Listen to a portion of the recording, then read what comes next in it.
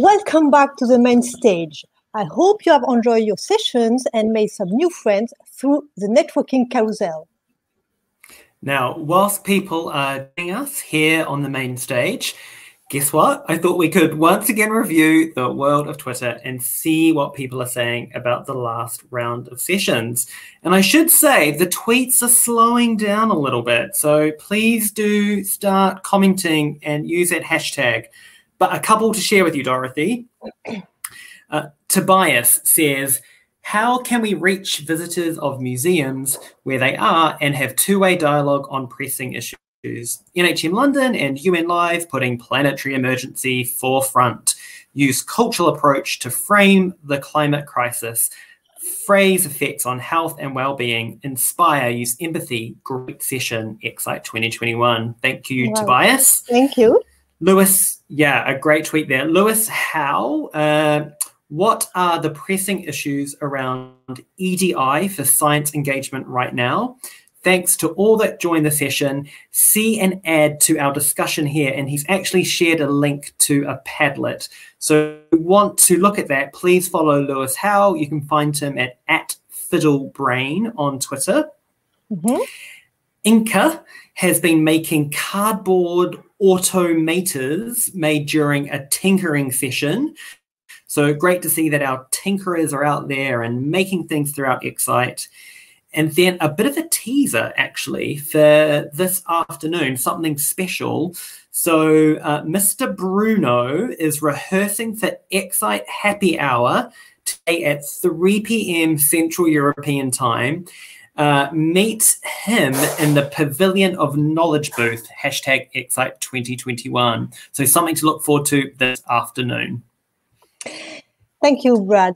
Now, to introduce our final keynote, the inspiring Melati Wijsen, I'd like to invite Maria João Fonseca to join us. She's part of the annual conference program committee, that dedicated bunch of European colleagues who come together every year to help bring you our conference. Maria João, my dear, can you hello, Maria João. Can you please audio describe yourself to the audience? Yes, I will try to share how I look like. Well, yeah. I would say I'm medium height, average weight, with very thin, very straight, light brown colored hair. My eyes are grayish blue. I have a somewhat round shaped face and thin lips, which I tend to exercise by smiling quite a lot.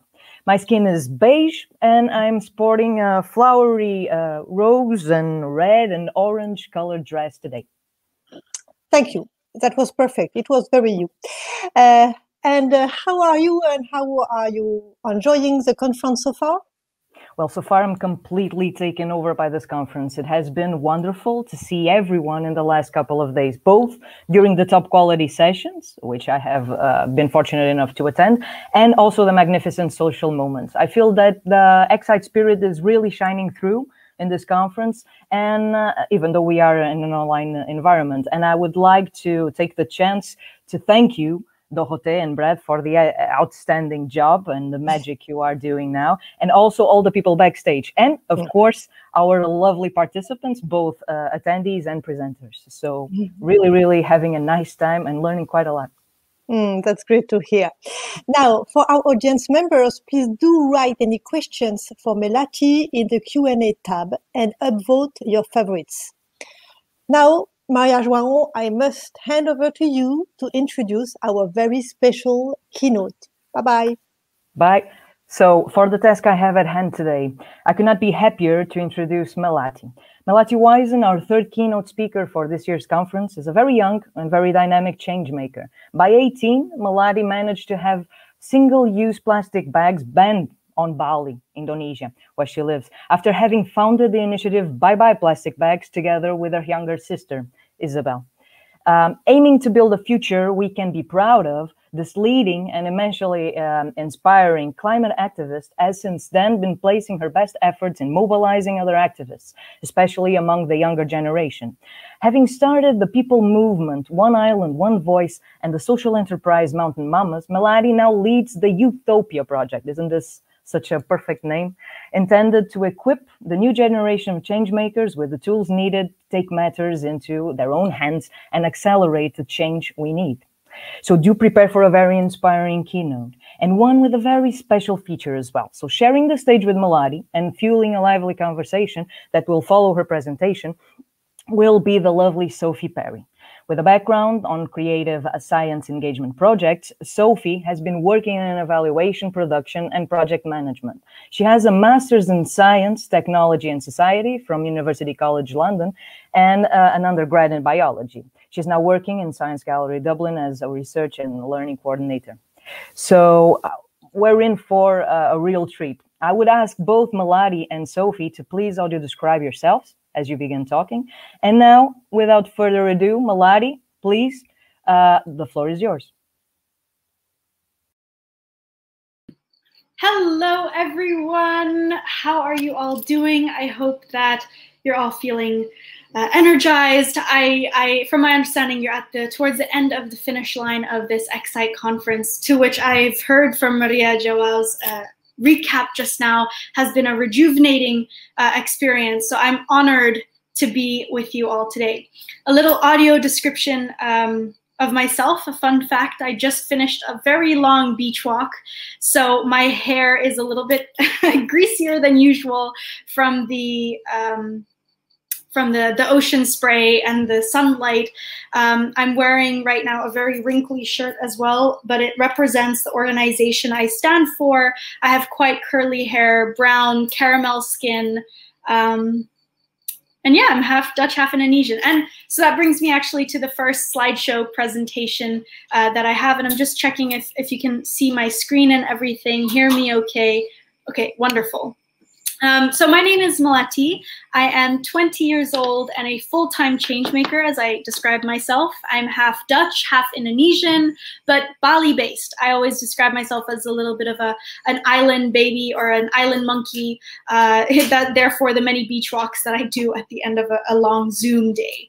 I'm also the founder of Bye Bye Plastic Bags and YOUTHTOPIA. And today, the story or the narrative that I would like to bring forward is a little bit more about the perspective as a young change maker, and how I believe that all of you joining in today at the Excite conference can create these spaces that help mobilize more young people to become active change makers in the community. So allow me, first and foremost, of course, because I just had this beautiful beach walk on Bali, I want to bring everybody's attention to the ocean. Why? Because I would also like you all watching in, tuning in from wherever you are. I don't know which time zones. For me, it's about 8 p.m. at night. So I'm going to encourage everybody to take a nice, sit back, shoulders back, sit up straight. And on the count of 3, take a deep breath in. Okay? 1, 2, 3. Take a deep breath in and out. And another deep breath in and out. I like to do this mostly on any stage, every stage that I'm on, because it is a strong reminder that 70% of oxygen is produced by the oceans. 70%. It means that almost every second breath comes from the ocean. So we can begin to ask ourselves, why are we treating our oceans so badly? This was a question I started to ask myself at a very young age. I was 12 years old, growing up here on the island of Bali, Indonesia, which some of you may know is the world's largest archipelago. We have only ocean surrounding our 17,000 islands. So why are we treating our oceans so badly? Plastic pollution was everywhere. Indonesia as a country is the world's second largest source of marine plastic pollution. So growing up on the beautiful island of Bali, it was a massive reality. And I know I don't have to go too much into the facts. I'm sure I'm speaking to, or I'm preaching to the crowd, right? We all know that if we do not take action, there will be more plastic by weight than fish by the year 2050. We're all aware of the reports that are coming out, of the urgency, of the fact that already it is proven that every single week we're ingesting about 5 grams of plastic into our systems as human beings. So I'm sure that I'm speaking to the crowd that knows all of this information, so I don't want to spend too much time on the negativity. But it's important to share because it's a big part of why I got started as a young change maker, right? I told you about growing up here on Bali. Now, when I always share the story about how I got started or why I got started, people often think it's about the plastic pollution, seeing it, feeling it, hearing it every day, all the time. But the reason why I got started actually was because I wanted to preserve this beauty right here that you see on this image. It's a beautiful green, lush terrace, rice terrace, sorry, which we have many of here in Bali. It was growing up on an island this close, surrounded by this beautiful nature that made me want to protect and stand up against the plastic pollution. And here, this was the reality that we were seeing. So I wanted to share and show a couple of videos where it paints the picture of Bali, what it looks like today. So allow me to move to the next or the first video here. Can you still see my screen? No, 1 second.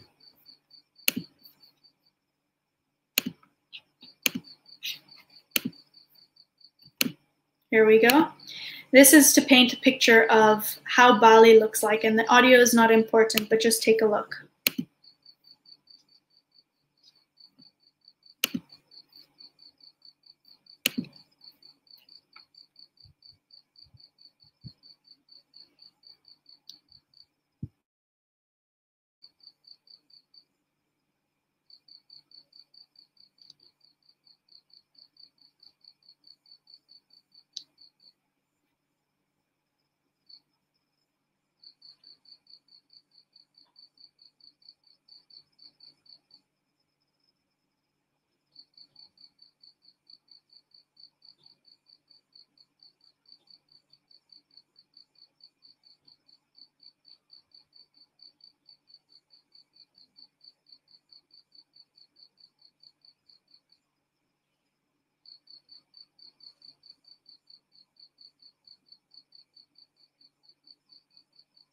So as you can see here, it says very clearly that everything, all types of plastic, from that one video of this diver right here on Bali was swimming amongst all of this plastic debris.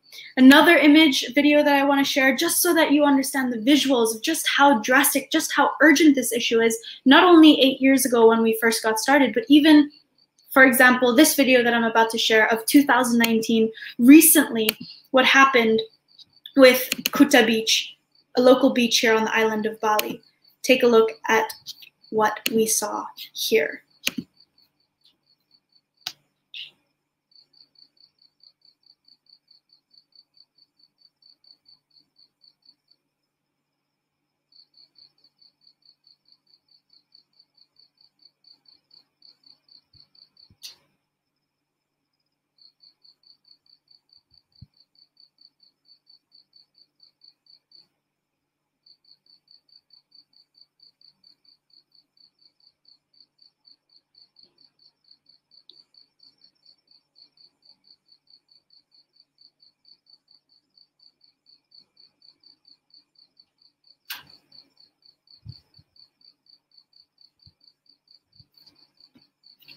So we can see that plastic here in Indonesia was a reality that we could not escape. It was simply everywhere. And so at the age of 10 and 12 years old, let me share my screen back, we had to decide which Bali we wanted.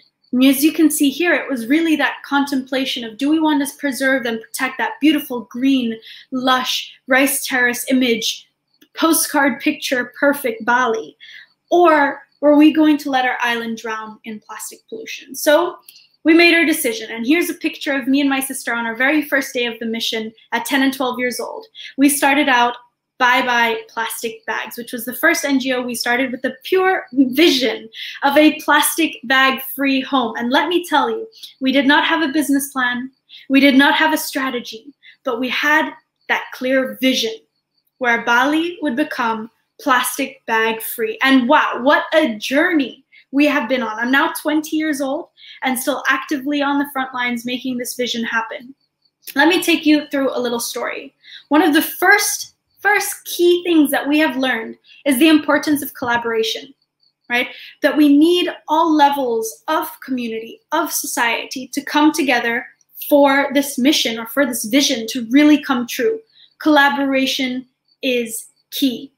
And so we mobilized a lot of different sectors within our community locally here on Bali to start this movement of Bye Bye Plastic Bags to become where it is today. But keep in mind, and here's a picture of us at a trash fashion show. Yep, you heard it, a trash fashion show.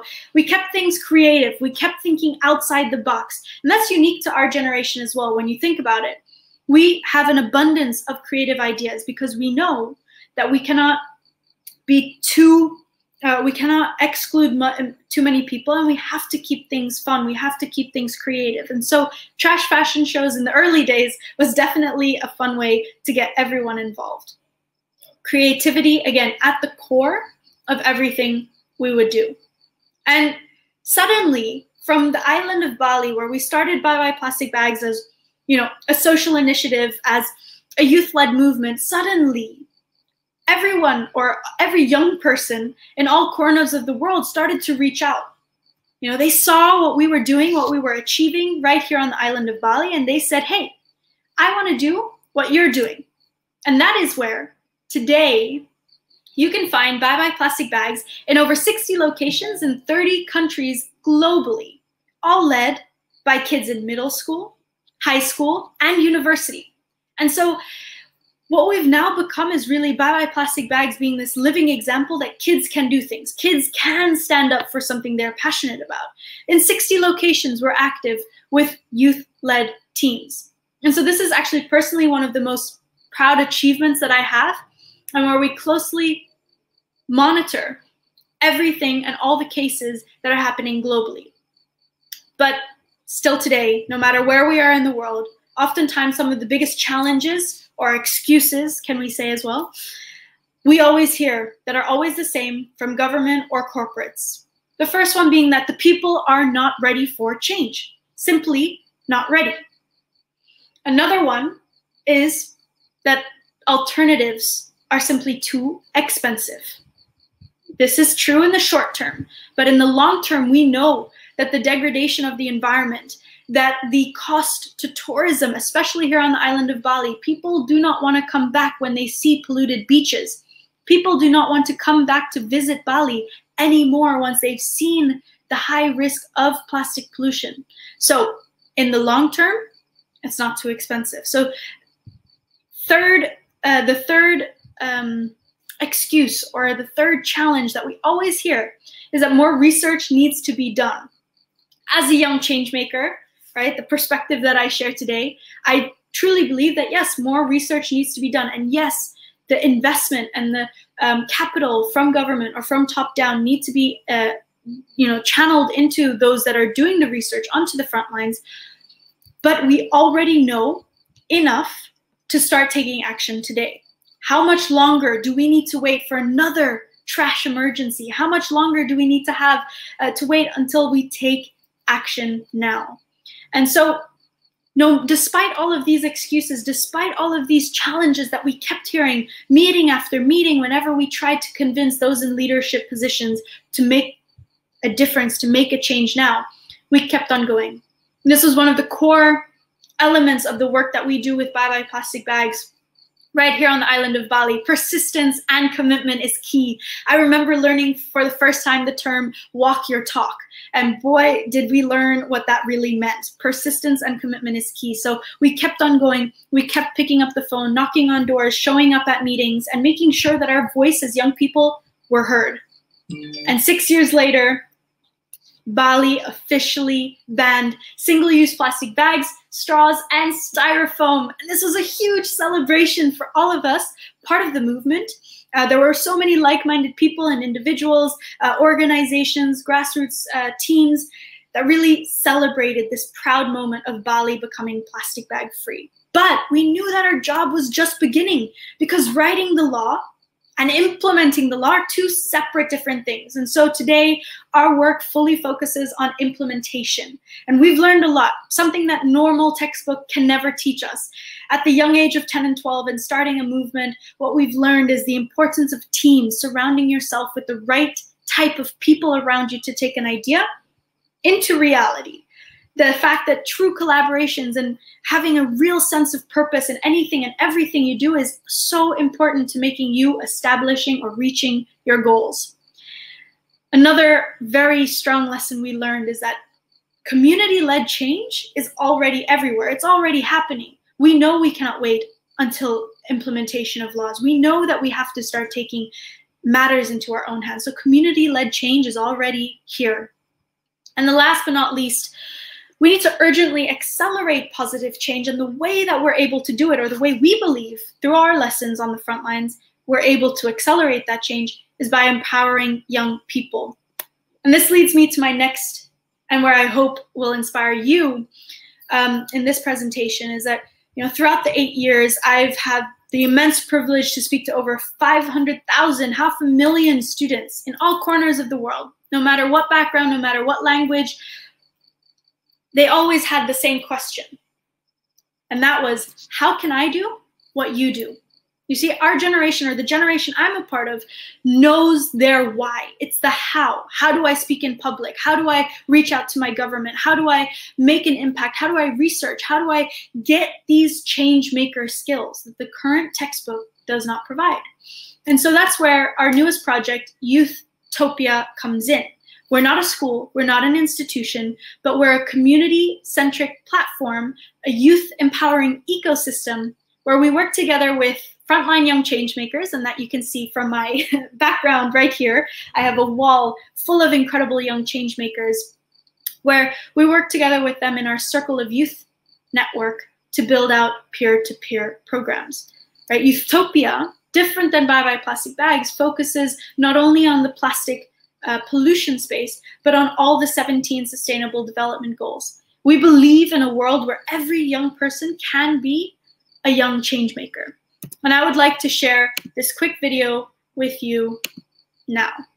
Let me just stop sharing my screen and open up this other tab.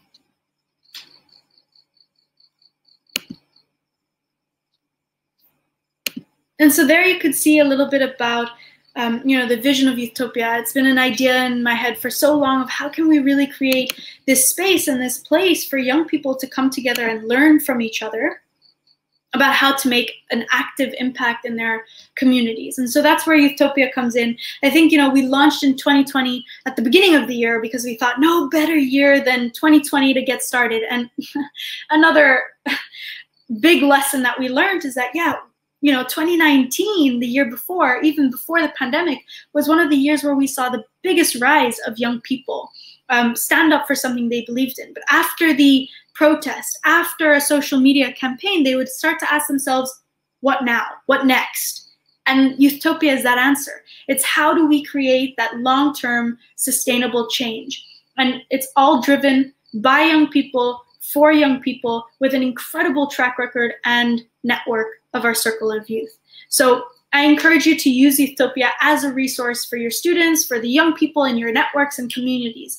One of the biggest drivers of our programs is our masterclasses, which now I would like to share another quick teaser with you as well now. And I will also remember to add share audio. I don't know if that worked the last time, but here we go. It's a quick teaser of our signature programs at Youthtopia on our learning platform, our Youthtopia Masterclasses. Hi there. Hi. Hello. And this is your Youthtopia Masterclass. Throughout the journey, we were always asked the same question no matter where we were. And that was, how can we do what you do? And that's why we're here with Youthtopia, making this masterclass for you. My name is Melati. And I'm Isabel. My name is Faisima Jindak. My name is Mohammed Jinde. My name is Jerry Venchigib. My name is Clover Hogan, and this was your Youthtopia Masterclass. So there you go. You can see already the energy, the excitement of Youthtopia comes, lives, and breathes through the knowledge of frontline young changemakers for the rising young changemaker. And that's what makes Youthtopia so special. Going back here to my slideshow presentation, another fun story, with Youthtopia is that for the last 8 years or so, well, not Youthtopia, but Bye Bye Plastic Bags and my general story of being a young changemaker. It's all started in my living room, right, with my parents' house and whatnot. And now we have this headquarter space made up of 5 recycled shipping containers, solar powered. We have a permaculture garden out front, and it's an absolutely incredible start to the headquarters of young changemakers globally that we want to establish through Youthtopia. I think my closing message before we start with the Q&A, and it's my most favorite part, talking and sharing and exchanging with the audience, but I think my closing message and my takeaway that I hope you will have or take from this message is the fact that I think really right now, 2021, we know we're on a timeline for change. We know that by 2030, we have to achieve the 17 SDG goals. So 1, create the spaces and encourage young people to be part of anything and everything that you are doing from the very beginning, not only at the celebratory stages, not only at the announcements, but really include us in every chance that we are able to be a part of. Because truthfully, the time of inspiration only is over. And including young people, again, at the beginning of my speech, I shared my belief that if we do empower young people, we can accelerate that much needed change. And sometimes it's just about encouraging and providing that space where we're able to feel like we have our voices heard, where we can go out there and learn from our mistakes and then just get better and better from there. That's the experience that I was, had a privilege to grow up in that area, in that space, and why I am the person I am today. So with that, I just want to say thank you very much to Excite for having me. I hope my story as a young changemaker, my perspective as a young changemaker on the front line gave you a fresh new insight, and I look forward to the Q&A. And please reach out if there's anything that I don't get to answer during the Q&A. But Sophie, over to you. Hello. Thank you so much, Melati. I was nodding along here. I could see myself backstage just nodding to everything you were saying. So thank you so much for an amazing speech. I better just audio describe myself before we get started. So I have shoulder length, bit longer than kind of nondescript brown hair. I've got pale white skin. I'm wearing hoop earrings and a stripy white top and a Apple earphones that I'm talking to you through. I also just wanted to remind everyone, I can see some Q&As coming through in the Q&A tab, so that's great. Keep them coming and also keep upvoting other people's. And there's also going to be 2 polls in the poll tab. So please do vote on those polls and we'll visit them at the end of the conversation. I am here to, I guess, facilitate a conversation between Melati and the Excite community. And I'm really excited to be able to do that. So Maria introduced me. I'm the Research and Learning Coordinator at Science Gallery Dublin. And as of this year, I'm also a PhD student exploring environmental education for young people at King's College London. So I'm going to be, I can see some Q&As coming in, but I'm going to be very selfish and ask a couple of my own questions first. So Melati, the first thing I wanted to ask you is about your journey, and you mentioned the length of that journey. You know, setting out to ban plastic bags on an island when you're 12 and then that taking 6 years, on the one hand, wow, amazing, what quick political change. But on the other hand, that's half of your age when you set out to do that. And it must have felt like such a long time. And you talked about the need to be resilient, the need to keep asking, the need to not give up.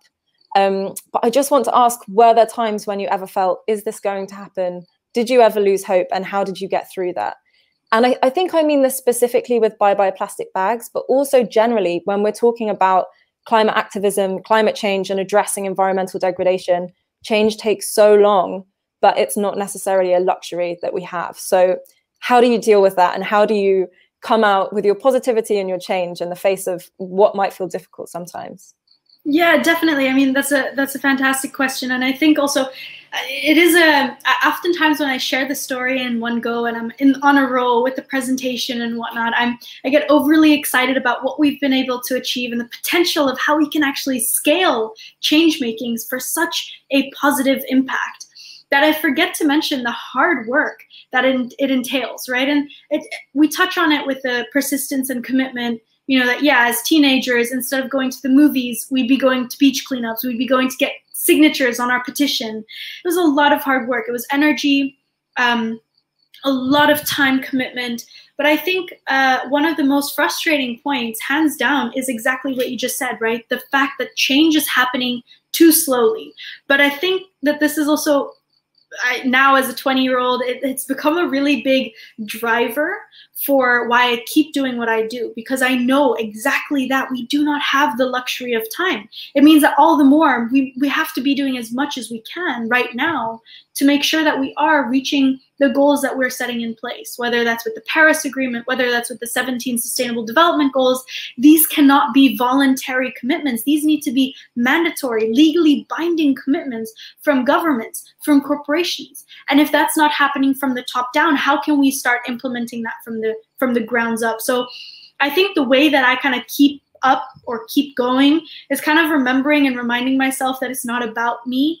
It's not the fact that one person can create change. It's not about the fact that one organization or there's one magic solution out there. It requires a lot of people, a lot of different types of solutions to match up this puzzle piece and this path forward to a future that we're proud of. So I'm very serious about change. I'm a very serious 20-year-old. Yes, I know I'm on a Friday night at 8:30 p.m. on a conference call with all of you, but it's again this deep understanding that we don't have the luxury of time right now. Everything happens, good and bad, in our lifetime, and we get to decide where we go. Awesome, amazing. Yeah, Pat, like I completely agree. Also, thank you for being here at 8 p.m.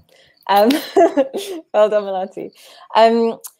But yeah, that idea of believing that it's not about you and thinking that there's this collective action that's needed from the bottom up, but also from the top down, and maybe how those interact a bit, brings me on to asking you about Youthtopia.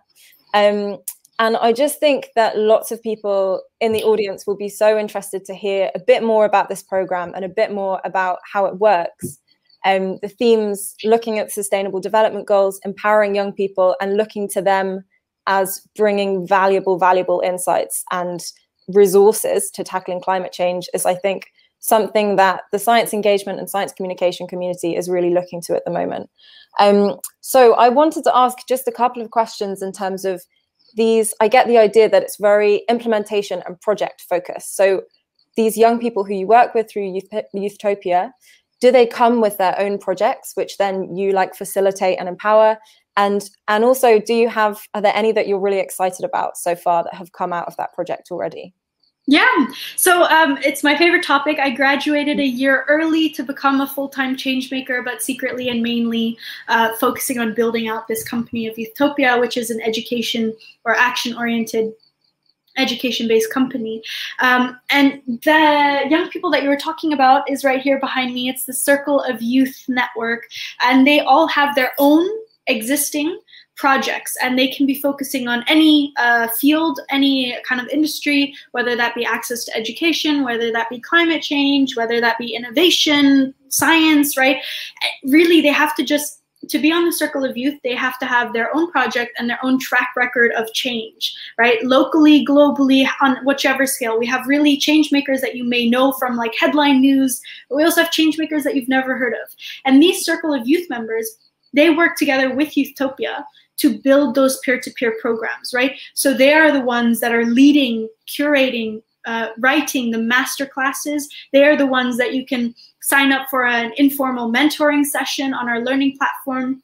So basically what Youthtopia does is kind of create this space where what we hope to do is create more of a stronger sense of role models, right? Where it's the same age as the young person who's saying, I want to make a change too, but I have no idea where to start. And instead of waiting until they're at university where they can, study all of these amazing, cool studies that are now existing, but in middle school, they can already get started, and the place to go is Youthtopia.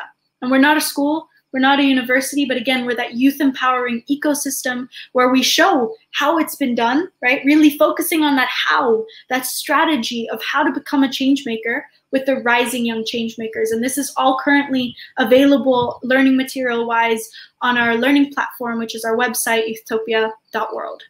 Amazing. Yeah. And I think everyone in the audience will be so interested to check that out later and have a look.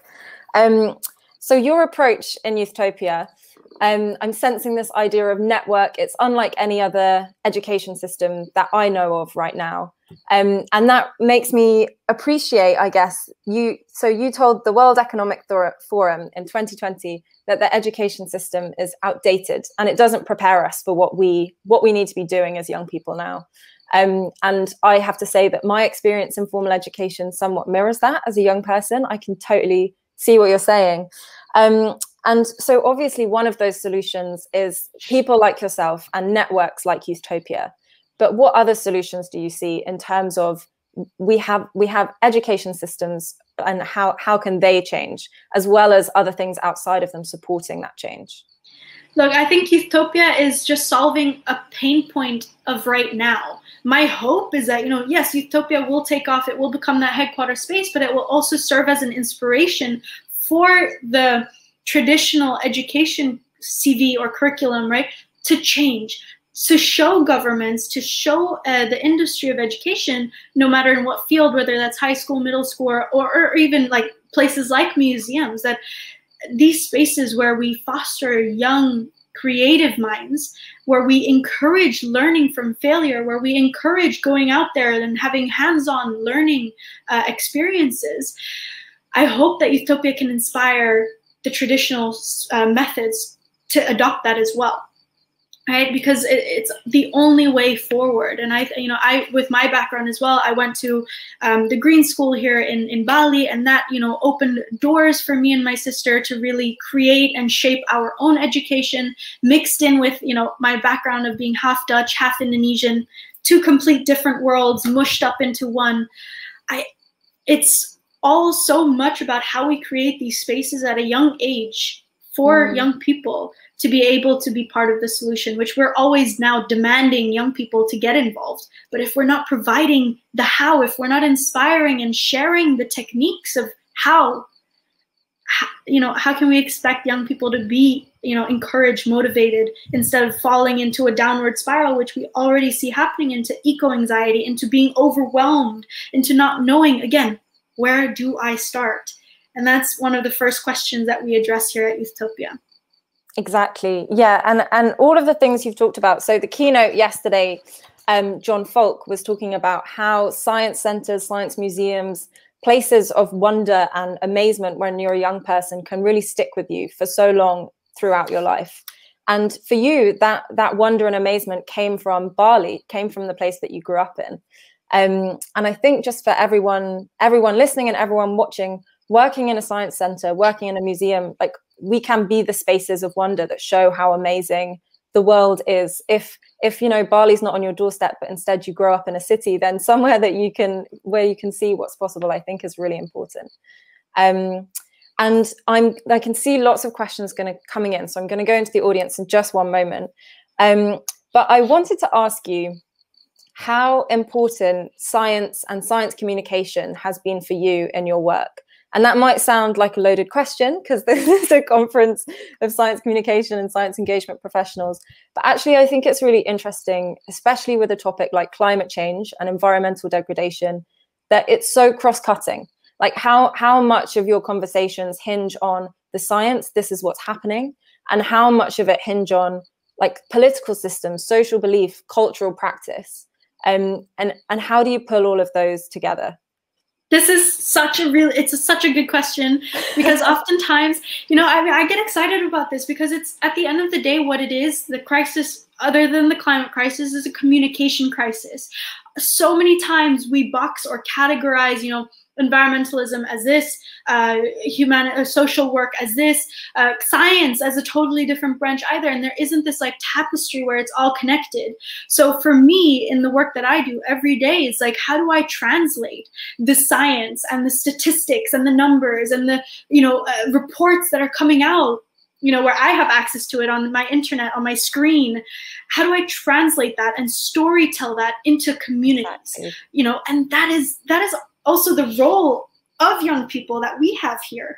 Almost every single one of the circle of youth members that I come into conversation with, the real work is about how do we bridge that communication gap, right? How do we make sure that we're leaving no one behind with this knowledge? Because I think the work that you do as scientists, I will never say that I'm a scientist or a researcher. What I can do really well is storytell. What I can do really well is bridge that and make sure that everyone feels as connected as possible to the issues. So that's my strength as a young change maker, and that's what I know. But I also know that my storytelling, the impact to the person that I'm storytelling to, would never be there without the importance of science and the facts that are like what's being found today. So it's something that I use every single day. It's what we have to, as young change makers, always be up to date to ensure that we're storytelling and mobilizing and organizing with the most relevant news and updates. Amazing.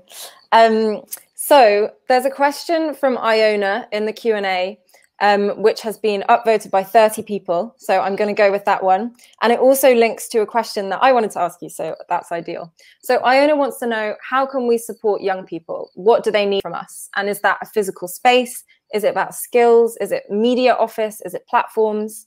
And I think this is maybe an interesting question because a lot of the time, especially I'd imagine with something like Youthtopia, and your work is inspiring young people. It's telling young people what they can do to be heard. But now we have a captive or captivated audience of people who have positions in museums, in galleries, in spaces with platforms. And actually, yeah, how do they change? How do we need to change the adults, the grown-ups, to listen to the young people and the next generation that are so important? Well, another amazing question. Thank you, Iona. I think if I remembered your name correctly, but I think it kind of answers itself. The first thing to do when you want to support young people is actually, instead of finding the answer yourself, is actually asking the question in the first place. Because I can't give you that answer even for myself. There is no copy-paste solution. Even that's one thing I learned immediately off the bat with growing that global movement of bye-bye plastic bags in 60 locations, 30 countries. It's case by case. So really understanding the specific needs by having a conversation, by asking the questions to the local youth group about how and what, where your skills, where your strengths as an adult, as an older person, as a CEO, as a general manager, as a scientist, as a community leader, where that applies best for young people. Generally, a lot of the time, or a lot of the common answers that you will find are linked to resources like funding, capital, like resources or access to knowledge, mentorship. Sometimes it's just about having a moment to pick your brains for a specific skill and providing that mentorship being accessible to young people. So there are lots of different channels. Yeah. And you've mentioned mentorship, actually, which is going to bring us right on to our next question. So Margot says that young change makers can also inspire older change makers. Any thoughts on intergenerational mentoring from the young change makers to the older generations? The change needs commitment from everyone. Yes, it does. This couldn't be more spot on with what I was just thinking about sharing. Next to our circle of youth, which you see behind me, we also have our circle of wisdom. And this is where, again, Youthtopia acknowledges the intergenerational collaboration that is needed if we want to see change, right? It would be pointless if we as young people started to point fingers. I think we saw a lot of that, for example, in COP21, even still, when we were, the Paris Agreement and everything. I remember being there as a 15-year-old and feeling so conflicted as to where I stood as an activist, because we were pointing fingers. It's your fault. It's your fault. That's not going to work anymore. We know that now. 2021 has brought this feeling that, again, collaboration is key, and that means intergenerational change. So next to our circle of youth, we have our circle of wisdom, but even more so where, I love the part of the question, of where how can the older generation even learn from the younger generation. Youthtopia, we have a tailor-made program called Control, Alt, Delete. And this is where we do a package where we have a core group, a handful of young Gen Z leaders, creating a program of about 2.5 hours for the older generation or C-level people, part of a corporation, part of an institute, and we just take them through the experience or through the updates of how we as young people see or feel what could be done better. So definitely lots of that happening. Intergenerational collaboration is the only way forward. Yeah, and this idea, I think you touched on it earlier, the idea that youth need to be engaged, like youth need to make the change, but you can't just hand over these problems to youth. Like we need to work together, and I think that sounds like an awesome way of doing it. Okay, next question, again from Iona, but she seems to be speaking for the crowd because she's getting lots of upvotes. So Iona wants to know if you feel that the pandemic has negatively influenced things. So like maybe the return of plastic bags. I don't know, for us, there's a lot of disposable masks often on the street. And even coffee places no longer accepting, I suppose, reusable cups for hygiene reasons. I suppose there's one way that the pandemic could have influenced things like that in terms of waste, but also in terms of priority, I suppose, and in terms of firefighting. So governments, politics, addressing COVID-19 first, and then climate change is just going to have to wait till next year. Is that something you've noticed? Yeah, definitely. Oh, where to even begin with this question? It's such a big question that has so many, or deserves so many different pinpoints of like attention. But in terms of the plastic crisis, especially here in Bali, one of the immediate things we've seen is that, the ban on plastic bags came in officially in, it was my mom saying bye. I'm still at the office, and she was like, I'm going home. I was like, okay, bye. So where was I? Plastic crisis. Yes, the ban came into place in 2019, and immediately, almost overnight, which was a huge celebration, we saw, stores being like, we don't give plastic bags anymore. There's no plastic bags anymore. Thanks. Keep bringing your own bag. But then 6 months down the line, the pandemic hit, and we almost saw an instant, immediately, 5 steps back sort of feeling, right? Where suddenly there was this narrative, not proven at all, but this narrative where, if you had single-use plastic, it'd be less likely for you to contract the virus, stay away from things like glass or reusables. And so, bam, plastic was back like never before. And so that implementation, that education, that upkeep of conversation is required more than ever now. And you also see that globally, that conversation of, hey, don't forget about single-use plastic. It's still here. It doesn't stop because the pandemic stops. But it's, whereas I do see a big downside, I also see a huge upside, because we see what our governments are capable of. We see that these changes almost instantly, almost overnight, globally, are possible for something like the COVID-19 crisis. So what if we applied that same energy, that same power, that same capability to the climate crisis? It's just the fact that now we need to start behaving and acting like we are in a climate crisis, and making sure that it has our full attention and full priority. And I think, unfortunately, that still takes a little bit of time. Yeah. Exactly, and all that money that appeared immediately to solve the COVID-19 pandemic, where has that been, and when will it emerge for climate change? I completely agree. Okay, we just have, I think, time for a couple more questions. So there's an interesting question here that asks about the role, I guess, the role of gender in climate change. So Simona is asking whether you think women have a more active role in change making and whether they feel more responsible. And the reason that Simona is asking that question is because she says, and I have no idea how her eyesight is so good, because she says most of the people pictured on your background are women.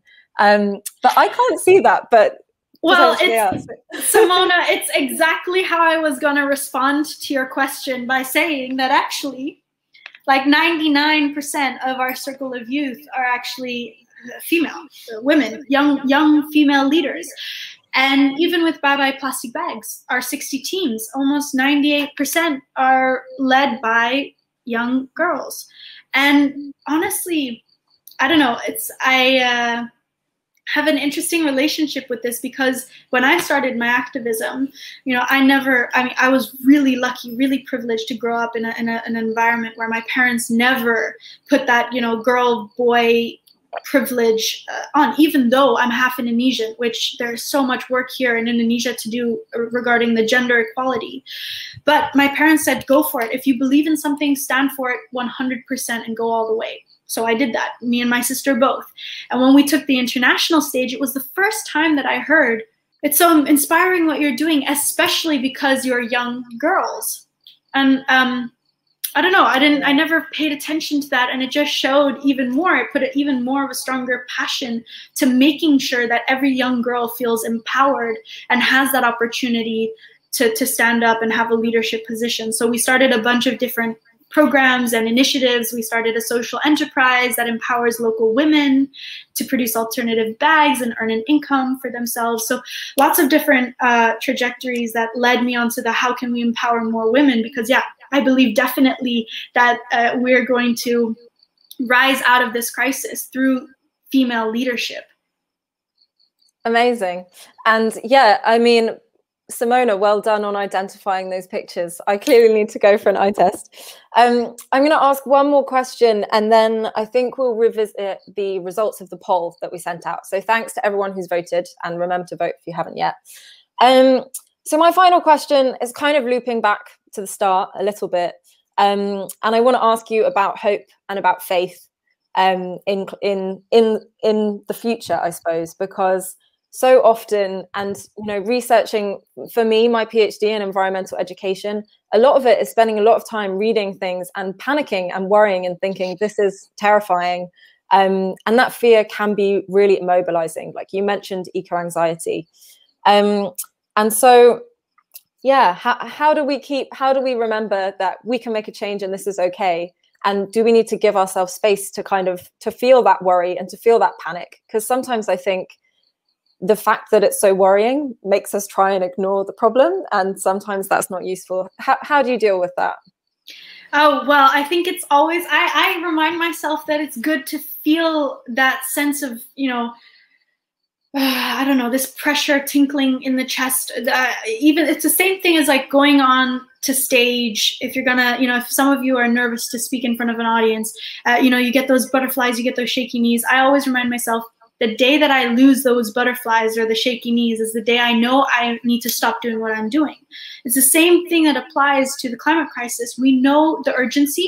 We need to feel that in order to find the person who we really want to be. I think, you know, it challenges us as a global community to decide, okay, which path are we going to take towards a future we're proud of? So yes, there needs to be more space. There needs to be more just conversations that are held where we can go through this emotion together, because climate anxiety it's rising. We're seeing so many young people at a younger and younger age experience this emotion, and we're not having a safe enough outlet.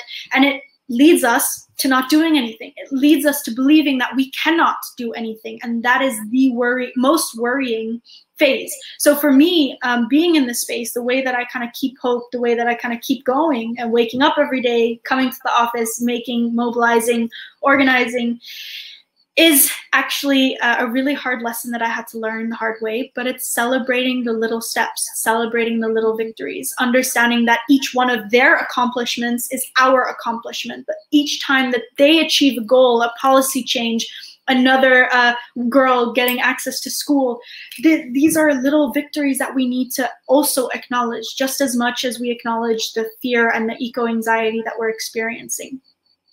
Yeah, that's such a great message. And I think one of those successes in this sector for Excite is that we have taken the time to have a keynote that is entirely about addressing climate change and being active. And most importantly, that it's been led by a young person who is already making this change. It's been amazing to hear from you, Melati. Oh, Brad is here, so I think we have to finish. But Brad, can I quickly share the results of the polls? Absolutely. Okay. So I just want to say that 97% of you who voted don't think you're doing enough to address climate change.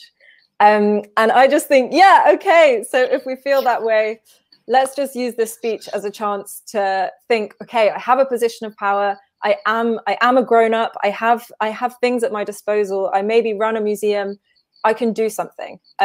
So let's use the speech as a chance to do something. And I want to say a massive thank you to Melati for being so inspiring and sharing her knowledge and her experiences. Thank you very much for having me. You're so welcome. Thank you for talking to me. It's been great.